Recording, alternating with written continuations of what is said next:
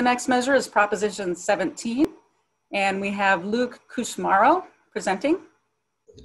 Thank you. So to provide a little background before we get into what this proposition does, the state constitution allows most U.S. citizens who are residents of California and at least 18 years of age to vote so long as they register to vote.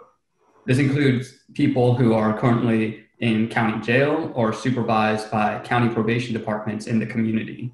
However, the state constitution prevents some people from registering to vote, including those who are in state prison and those who are on state parole. In California, state parole is a period of time that some individuals coming out of prison serve after serving a prison term for a serious or violent offense. Currently, there are roughly 50,000 people on state parole. Proposition 17 would change the state constitution to allow people on state parole to register to vote and thereby allow them to vote. This would have some increases in workload, both at the county level and also at the state level. At the county level, there would be increased workload due to there being additional individuals who register to vote, creating increased work for county election officials who manage lists of registered voters and validate that all those voters registered in that county are eligible to vote. And it would also create workload for the county election officials because there would be increased ballots that would need to be mailed out and other ballot materials.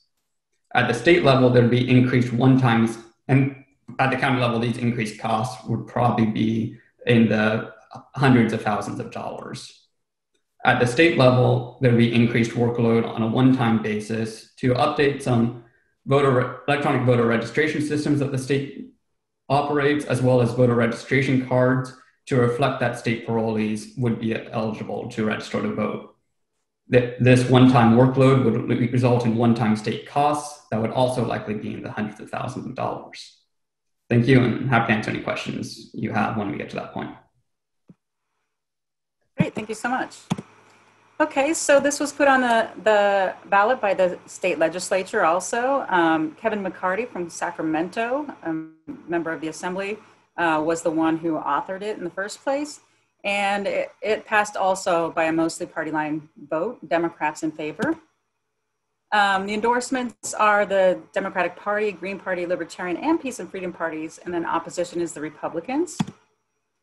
In support, we have the ACLU, the League of Women Voters, some unions, including the teachers and nurses unions, Kamala Harris, some Democratic legislators, Alex Padilla, and several other organizations.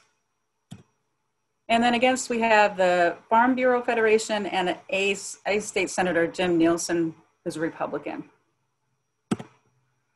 And the money is extremely lopsided. So we have the ACLU and the Nurses Association, some unions and so forth, giving money on the pro side, and we don't have expenditures on the other side. So, relatively low expenditures on this one compared to the other ballot measures. All right, so we are to the Q&A part.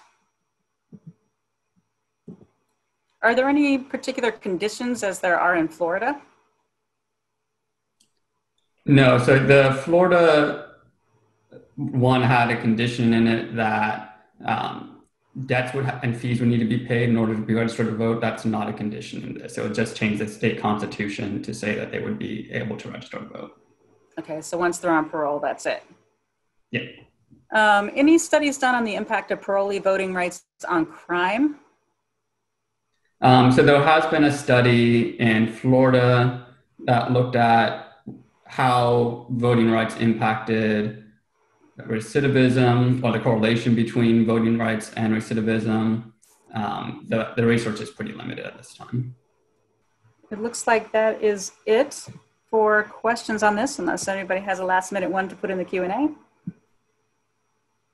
All right, thank you so much for your help, and we will move on to the next measure.